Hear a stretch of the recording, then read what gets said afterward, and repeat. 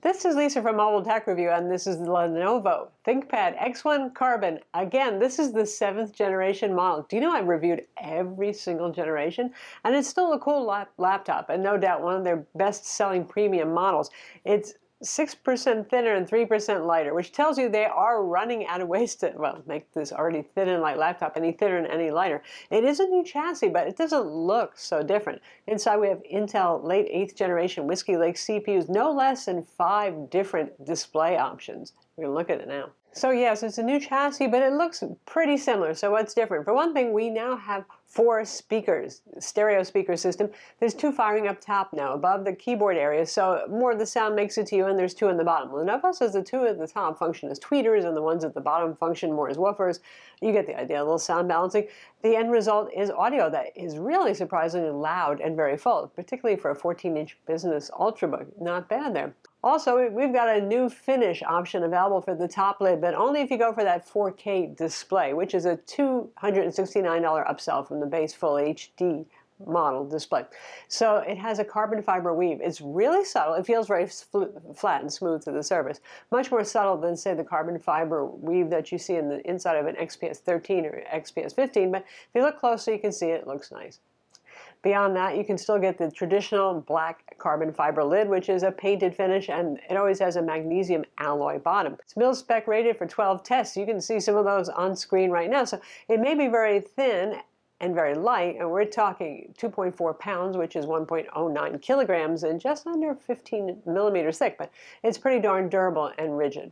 You also have more far-field microphones, and that's for those of you who want to use Cortana voice commands, Alexa, you get the idea. The keyboard travel on this is 1.5 millimeters, which for a ThinkPad, which traditionally had pretty deep key travel, isn't super deep, but it's not horrendous. The keyboard does still feel good, but if you're used to ThinkPads from 8 years ago, you will notice that it's shorter travel. Still feels good, smile-shaped keys, nice return on the keys, and we have a Microsoft Precision trackpad. Now the nav point, little red eraser stick pointer embedded in the keyboard area is a flat top little piece of red rubber instead of domed. That's so they can make it thinner.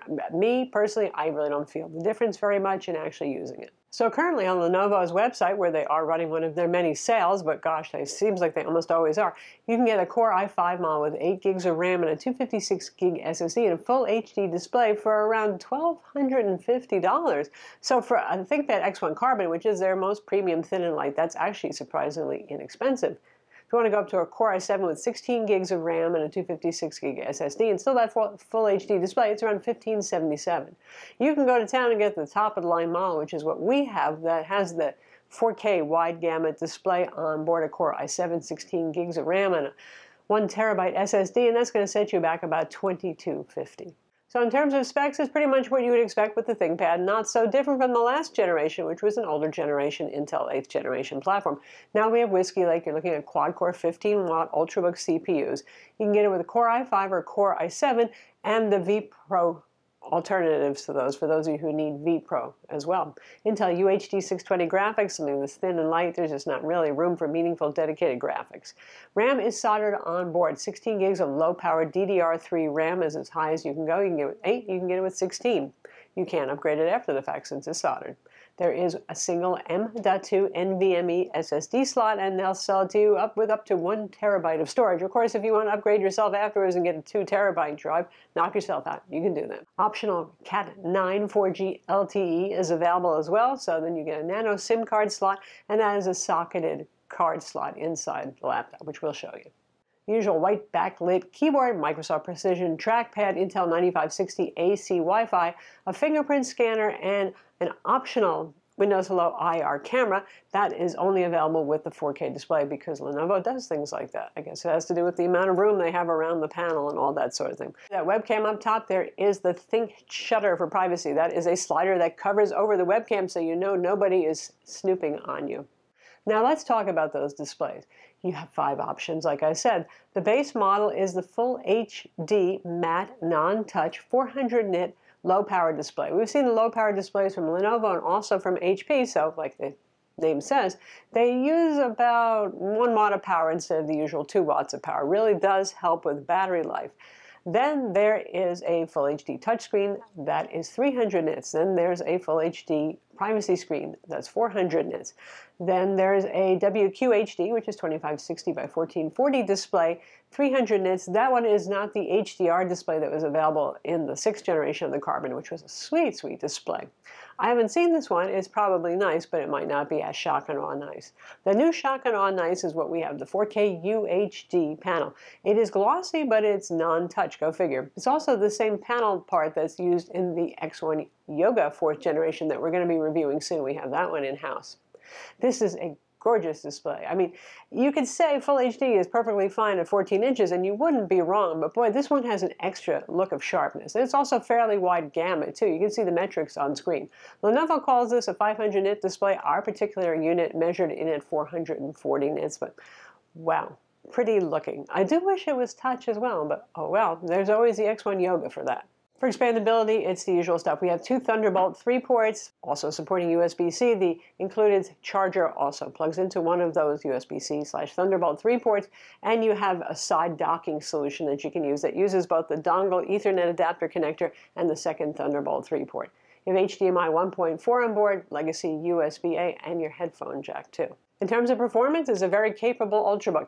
It's a little bit faster than the last generation 6th Gen Carbon. You know, speaking of that 6th Gen Carbon, it's still a pretty good buy if you find one at a really good discount.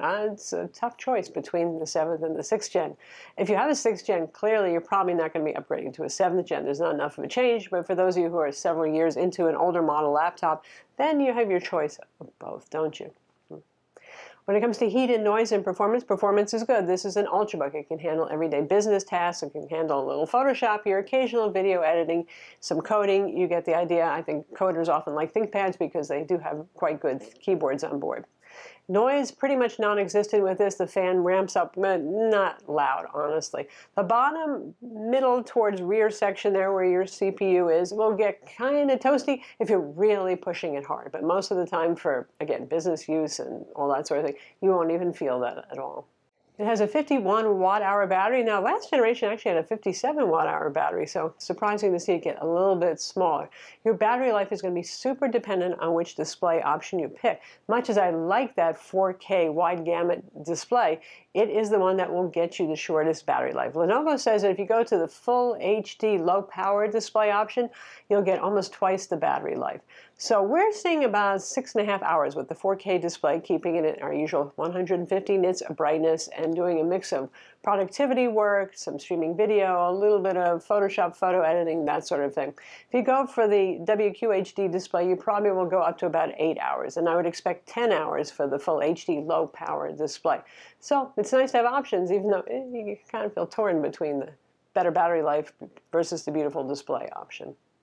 Now, if you like all this, but you say, hey, this is a traditional clamshell laptop and I want it to yoga and I want a pen, well, that's what the X1 Yoga is for. And like I said, we're going to be reviewing the 4th edition of that one shortly, too. So they got you covered there. And clearly another competitor is always the Dell XPS 13, which is a premium clamshell laptop too, you know, not yoga style.